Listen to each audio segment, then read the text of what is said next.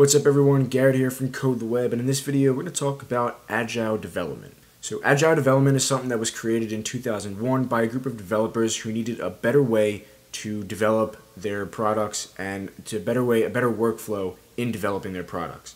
And it was later put together as 12 principles, which they incorporated into a manifesto, which you can find a link for in the description below. Within Agile development, there are a number of more refined approaches, and the most popular of which would be Scrum. The way it works is you go through a series of sprints, and in each sprint you go through the whole cycle of developing and designing and testing and coming up with all these ideas.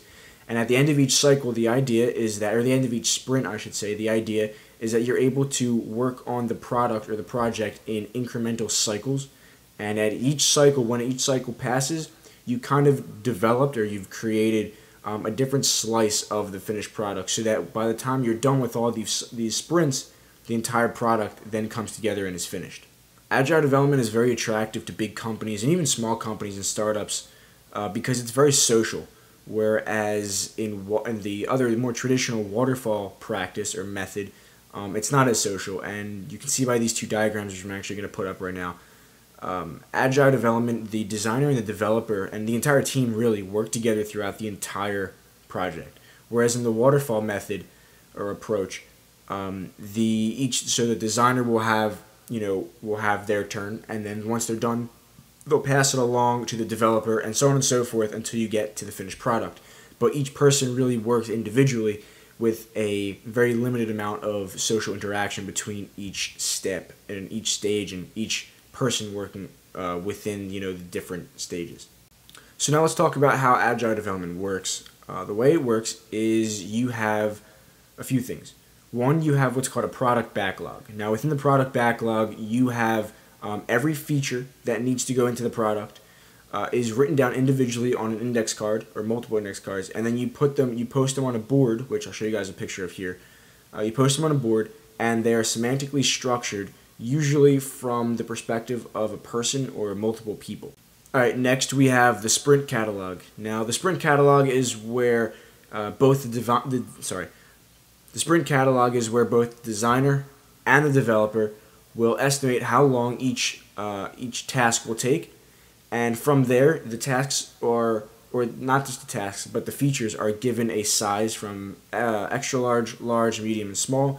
And from there, they're structured and put into different sprints, which are then become the incremental cycles. All right, next we have what are called buckets. Now, buckets are a way for us, or another way for us, to see the progress of what's going on in our development, as well as see the big picture perspective of everything that has to go into it.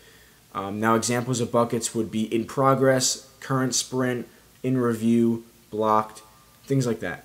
So really, buckets are a way for us to see not exactly, all of the features that are going to be in our finished product, but just how far along in progress we are and what exactly is happening at this very moment, what will be happening tomorrow, the next day, so on and so forth, and even back in the past.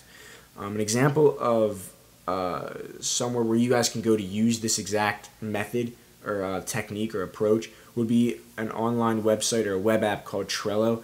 I actually use it for my development when I make websites, just for myself. It's a really, really cool web app. I'll even make a video on it if you guys are interested in seeing how it works and what it's all about.